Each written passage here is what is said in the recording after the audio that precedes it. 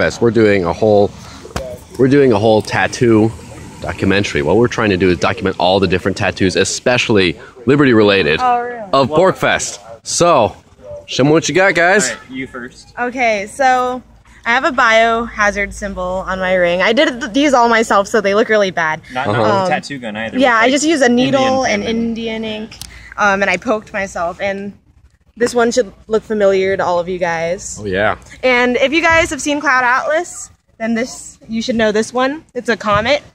It's on all of the main characters from Cloud Atlas, and if you haven't seen it, you should see it because it's the best movie. It would be worthless trying to explain. Oh yeah, you need to see it. See it at least 3 times so you can understand it. It's so good. It's my favorite. Now the I've only got one tattoo. What tattoo is that? Let me take my shirt off here. Chicka bow wow. Excuse my skinniness. It's genetic. I can't control it. Right, you can eat. I eat a lot. Oh, nice one. So underneath it, that's Amaji. I think you guys know what that is. That's the symbol, the graphical. First written form of Liberty. And then the snake is from Metallica's Black Album. Oh, sweet. Yeah. It's more so like a Gadsden snake. Yeah. Well, yeah, it's the Gadsden snake, but it's the version. It was the version that's on the on the album. Yeah. You filming, man? Filming. All right, the last thing I need from you guys, just peace sign. Peace. There we go. Bam, bam. Do you have any tattoos? I do, but I can't show you.